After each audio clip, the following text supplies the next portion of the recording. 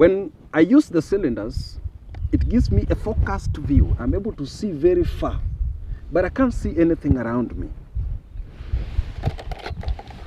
When I use my clear glasses, I'm able to see far and also everything around me. In fact, I can even see from the corner of my eyes. So, most of us Africans look at education like this. We have a unidirectional way of focusing on education. That is, go to school, pass your exams, thereafter look for a job. And so what do?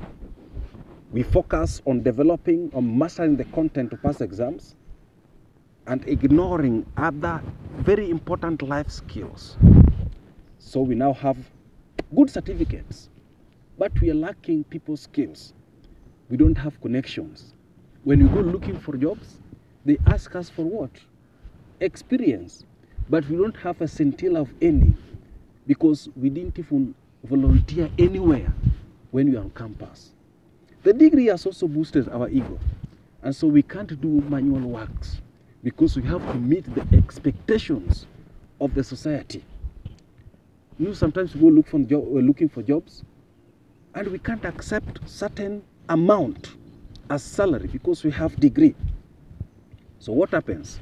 Someone with certificate or diploma comes in, accepts the salary, and does the job even better than us.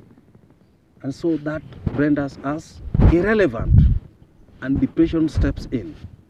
Because you can't postpone eating, you can't postpone paying rent.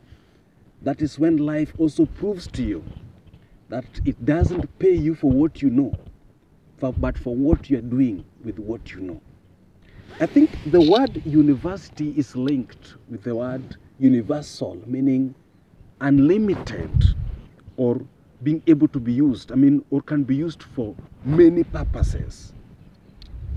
Well, I advise any student in college or university to work hard and pass exams, but please do other things also. Attend the free conferences there.